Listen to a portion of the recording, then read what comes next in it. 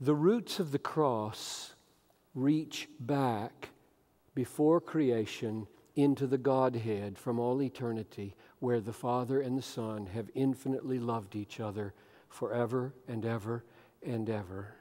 And that love between the Father and the Son, Jesus says, is why He's doing what He's doing. I want the world to see and know I love the Father. That's amazing. The deepest roots of our salvation is the Son's love for the Father and the Father's love for the Son, which existed for all eternity.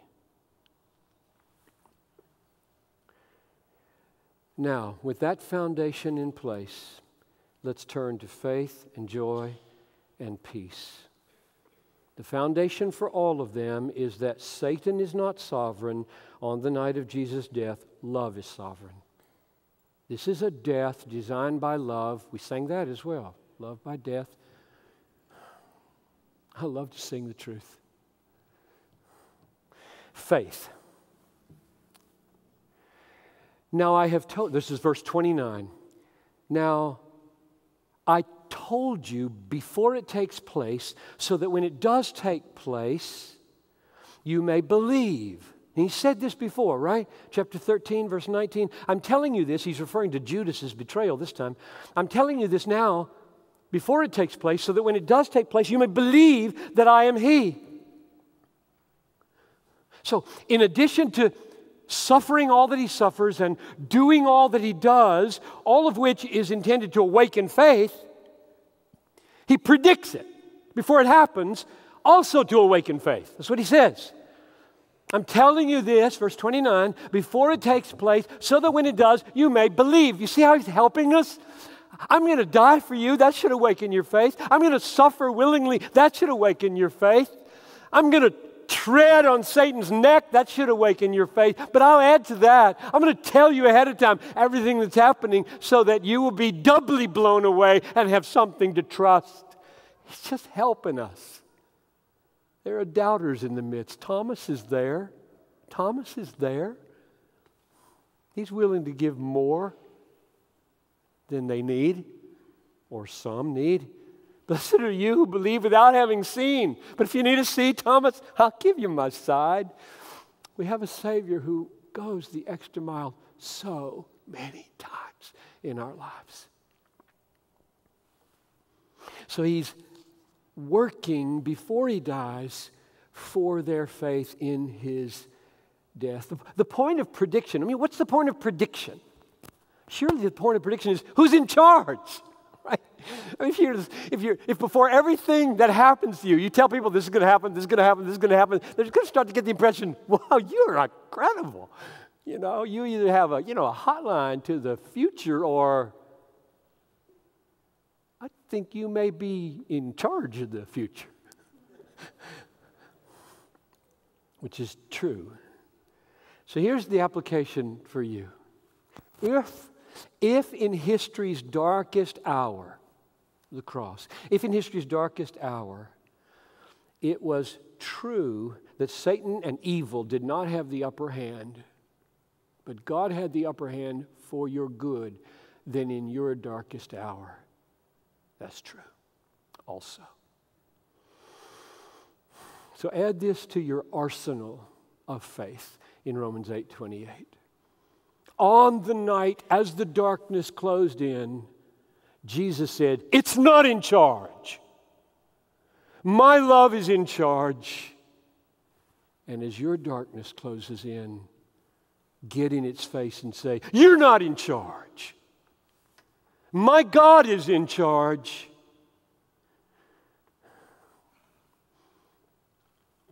Now, that leads us, doesn't it, to want to think about joy in that moment, peace in that moment. So let's move from trusting a sovereign God in the death of Jesus over Satan to joy. Verse 28. You heard me say to you, I am going away and I will come to you. If you loved me, you would have rejoiced. There's joy. You would have rejoiced. You should be rejoicing because I am going to the Father, for the Father is greater than I. So there's an argument there, isn't there? There's an argument with some premises and some conclusions. So what's the argument? Here's the argument. Premise: the Father is greater than I. What does that mean? I think two things.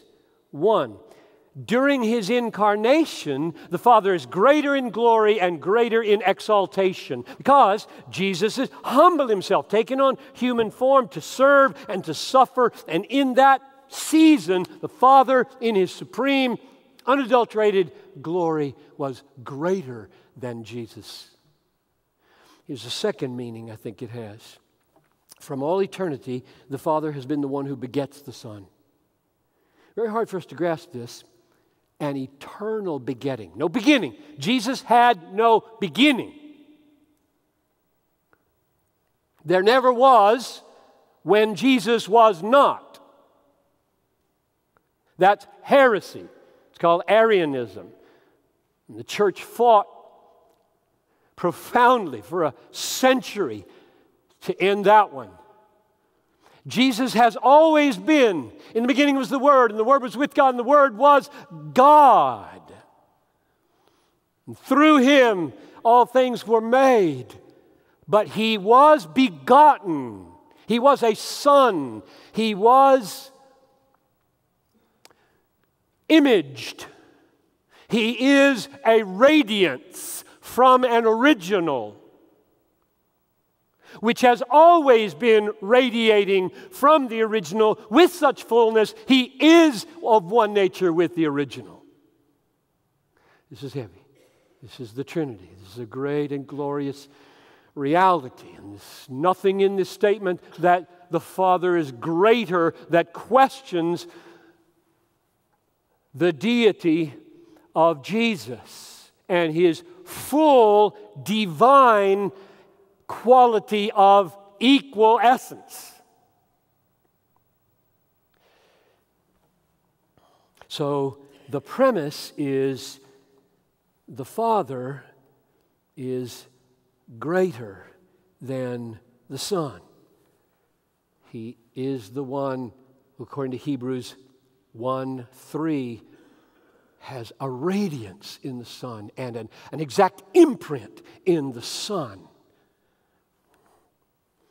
But He is the one who has the exact imprint. He is not the imprint. The Father is not the imprint. The Father is not the radiance. And since Jesus has that relationship to the Father, you should rejoice when He goes to the Father.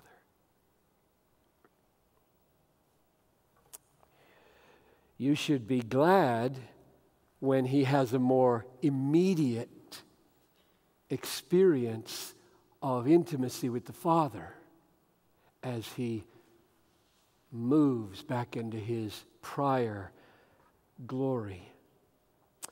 We should be glad in the gladness of the Son in the Father. Does that make sense?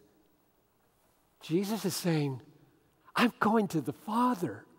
I'm closing in on again in a fuller intimacy that I had from all eternity with a union of glory that is my joy from all eternity. Would your joy not be in my joy in God the Father?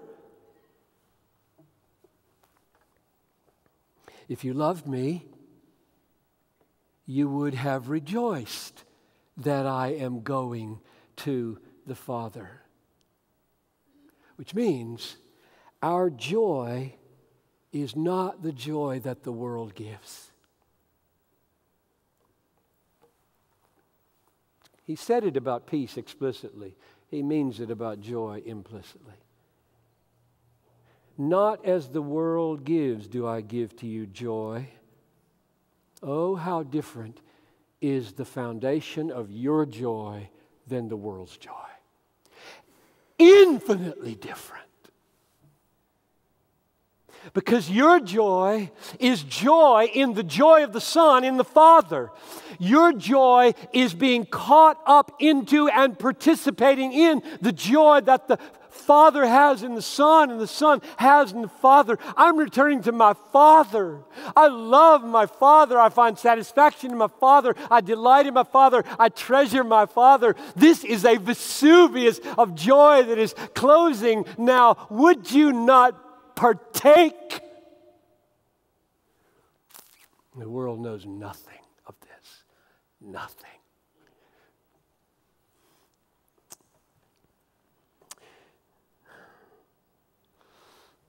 Our joy has infinite roots.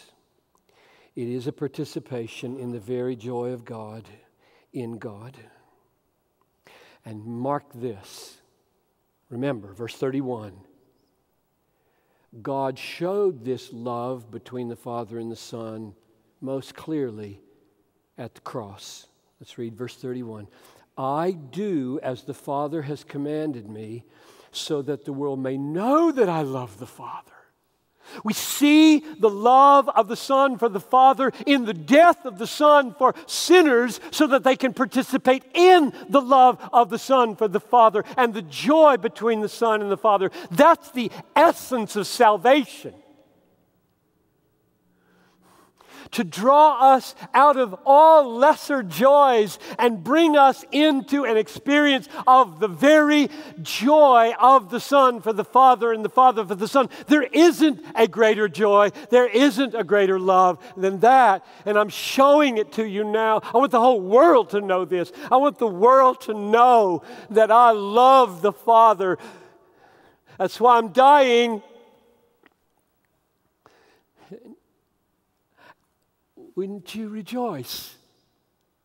For the joy set before me, I endure the cross. Hebrews 12:2. What joy? This joy. I love my Father. I'm going home.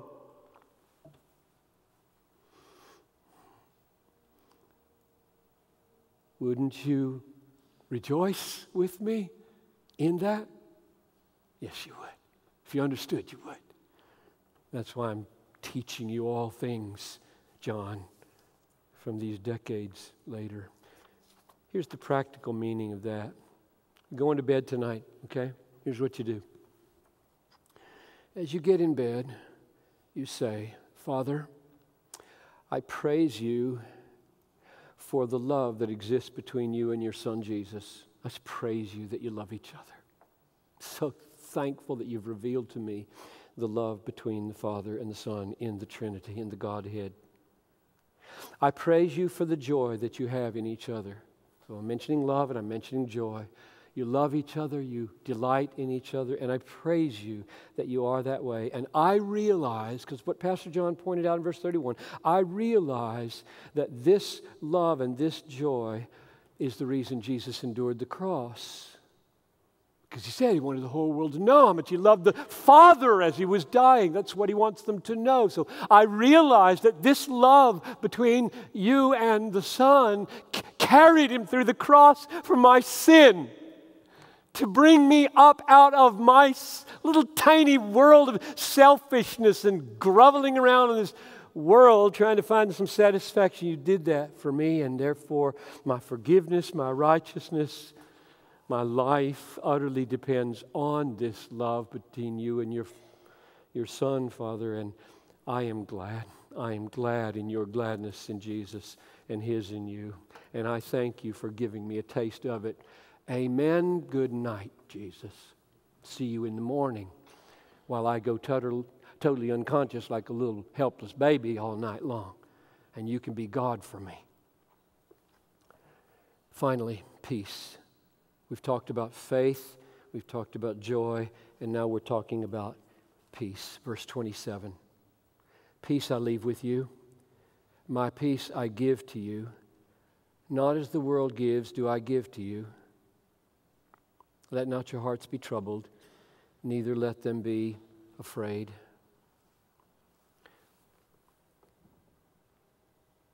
So in the last hour of his life, he's helping you not be anxious. Let not your heart be troubled. The peace he has in mind might include, global, national, political, intra-ethnic, inter-ethnic peace. It might.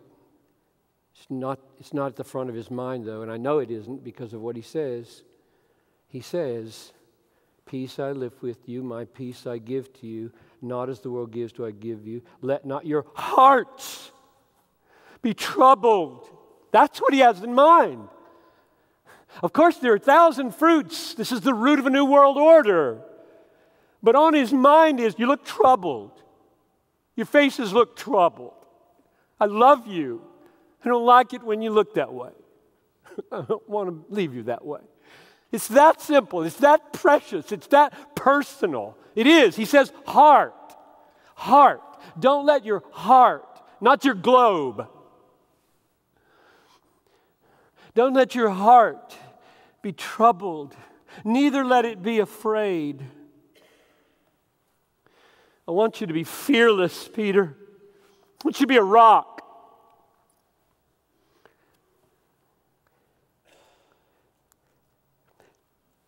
Not as the world gives to you.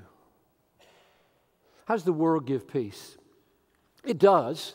It does. The world gives peace with retirement accounts. The world gives peace with health insurance. The world gives peace with bomb shelters. The world gives peace with safety nets in the society. The world gives peace with police. The world gives peace of mind in 100 ways, which I'm thankful for. I'm glad they exist. And he says, I'm not giving that way. That's not what I'm doing. What do you mean, Jesus? You're not doing it that way. What do you mean? I'm not giving you the kind of peace that can be taken away when the police go away. I'm not giving you the kind of peace that can be taken away in India, no matter what. I'm not giving, that is not what I'm about. Now, how do I know that he means that? That the world's peace of mind is circumstantially based. Right? Get enough health insurance, get enough retirement account, live in the right neighborhood, get the right locks on your doors, and then have some peace of mind. And that's not what I'm giving you. Not as the world gives to you do I give to you. I'm giving you peace so that when the locks come off, the police go away, the mob comes, and your cross is on the horizon, you've still got it. So now how do I know that? I know it because in chapter 16, verse 33, he says the same thing, only he makes it explicit. Chapter 16, verse 33, the text I used at Tom Steller's wedding 35 years ago. I have said these things to you that in me you may have peace. In the world you will have tribulation, but take heart. That is, take heart in that tribulation. I have overcome the world. The peace that Jesus gives is not circumstantially based. It is peace in bad circumstances, in tribulation, in no health insurance, and in police breakdown and societal breakdown. It's in these things where our peace, the peace that passes all human comprehension. Now, why did Paul call it that? That's Philippians 4:7. Peace that passes understanding. What does that mean? That means human beings can't grasp it and they can't make it happen. God makes it happen. Now, does he give us any clue as to how? Yes, he does. He calls it my peace. Peace I leave with you, my peace I give to you. I gave you my joy meaning I love the Father, I delight in the Father loves me. Come on in and have our love, our joy. Same thing here.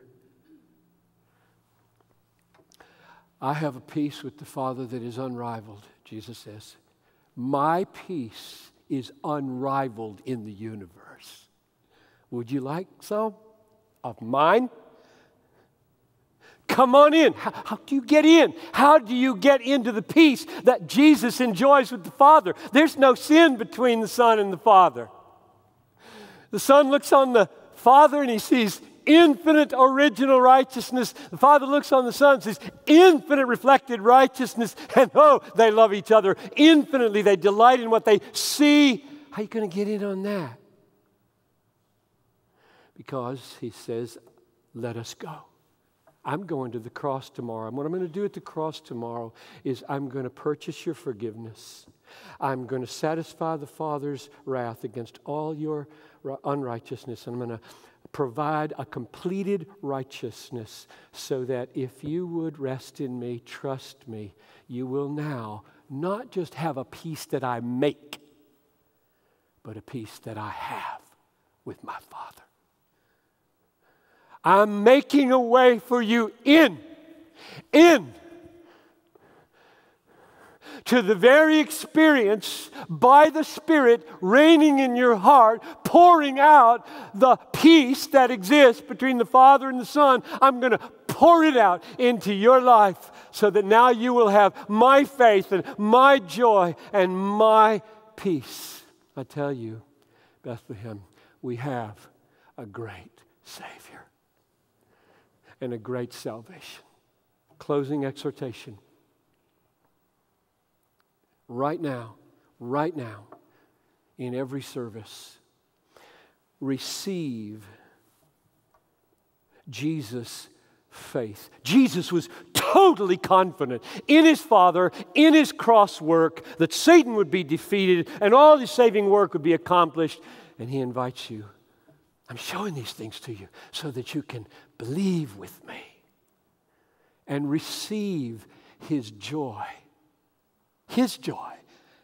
And he displayed his joy most fully by enduring the cross to show the world, I love the Father that much. I'm satisfied that much in the Father. And you can come on in to this infinite, this Vesuvius, this volcanic love between the Son and the Father. Come on in. Receive this, Bethlehem. Spend the rest of your life swimming in this ocean. If this sounds unusual to you, like you've never even heard anybody talk about inviting you into the very love that the Son has for the Father, the joy between them, the peace between them, just enjoy the next 30 years of discovery. It's very deep. It's worthy of all your life. Don't walk out here saying, oh, that's heavy. They do heavy stuff at Bethlehem. Blah, blah, blah. We don't do heavy stuff. We swim. We just frolic in mystery. Talk about it a little bit. Nobody knows anything. You know what I mean. Comparatively. And receive his peace. My peace I give to you. Not as the world gives do I give to you. Don't let your heart be troubled, Bethlehem. Don't let it be afraid. Trust him. Let's pray.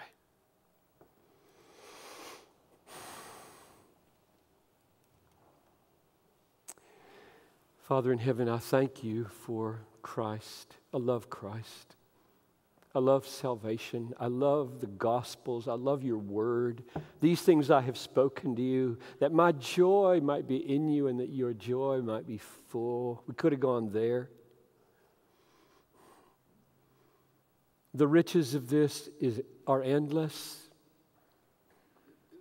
The heights are out of sight and we'll never get to the top of it. The depths are bottomless and we'll never get to the bottom of it. We will spend eternity walking in the fields of glory. So get us started and give us such satisfaction in our communion with you that we would cry out, give me 1,000 tongues to sing your praise. Give me 1,000 tongues to tell of your greatness in this world. Make me part of the roots of a new world order. I pray this in Jesus' name.